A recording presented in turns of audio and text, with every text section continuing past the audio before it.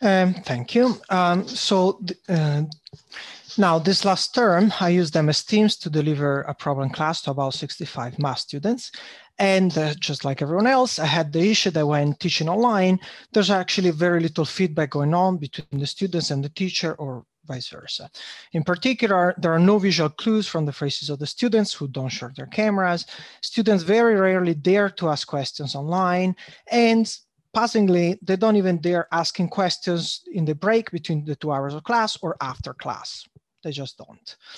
Now, these are some effective substitutes which I found either through my personal experience or from having learned from other people or reading online.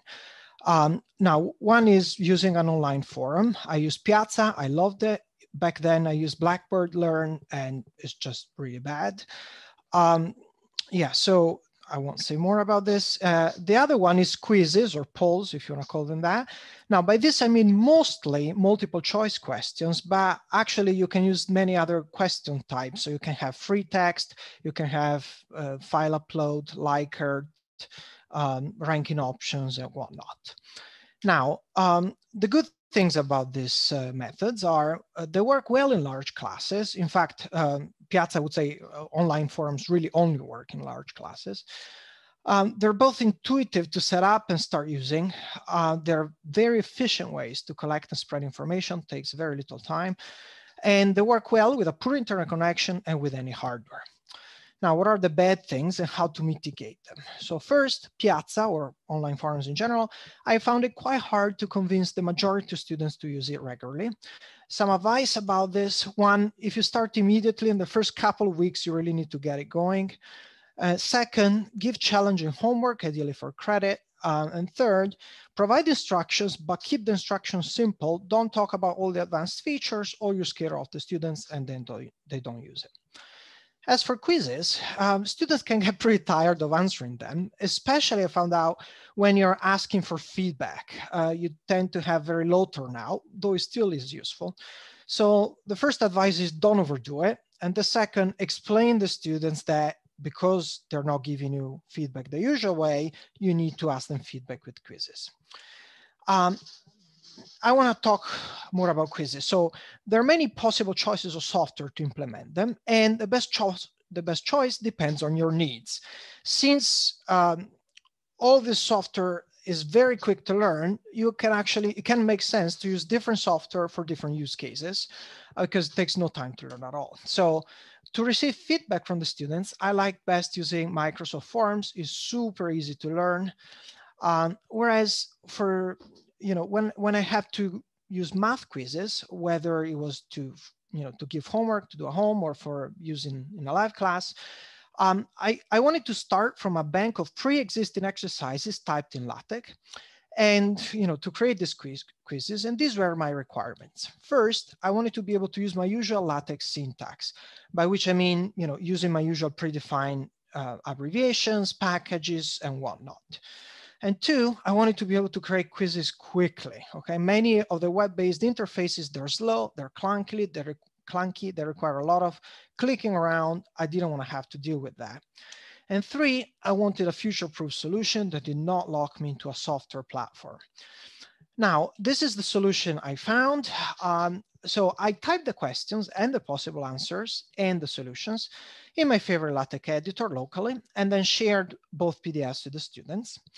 Then to implement the multiple choice questions in LaTeX, I used the exam class. There are many other packages one can use, but this one has a especially clear syntax and is very flexible. I highly recommend it. I used a text expanding app to enter commands more quickly, and the problem solving package to hide or display solutions at will. All things in brown in these slides are links, so you can click on them. Now, for students to answer multiple choice questions, you can then use the software platform of your choice, just using a generic template, question one, answer ABC, and what the question is and their answers are, it actually is written in the PDF that you created locally very quickly. So this method really is quite quick. It does have also some downsides, of course. Now, to collect answers, the software I use was Mentimeter, but I think it changes very little if you use other one. With Mentimeter, all the answers are anonymous, so you really can only do formative assessments. If you synchronously, turns out students overwhelmingly preferred the quiz competition feature. I'm not exactly sure why. I didn't like it any better, but they did. And to have students interact with one another before they answer a question, you can separate them in breakout rooms. If you make them small enough, 3 to 5 students, then students actually dare to interact with one another. I had a large class, so of course I wasn't myself participating in breakout rooms.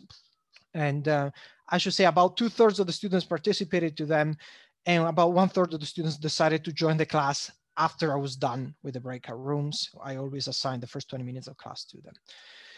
Now, the downsides of this approach. So first, there's no randomization of answers possible. Second, you cannot display answer-dependent feedback.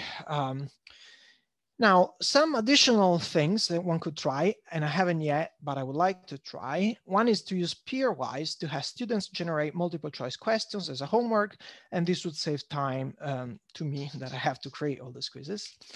One is to use this LaTeX package called Web Quiz, which allows to convert quizzes from LaTeX into HTML code, and then you can have your, online quizzes. So Blackboard Learn, I've used it to create quizzes, and I found it especially clunky, really slow, hard to learn, but it does have some serious pluses. First, most universities use it.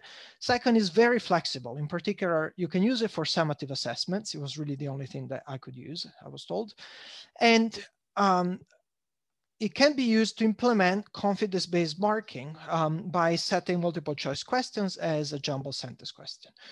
Now, moreover, you can upload from a text file exercises in bulk to Blackboard to generate quizzes using either of these 2 Python scripts. Now, I haven't tried them, and if you do try them, please let me know how that worked out for you. I would love to find out. That's it.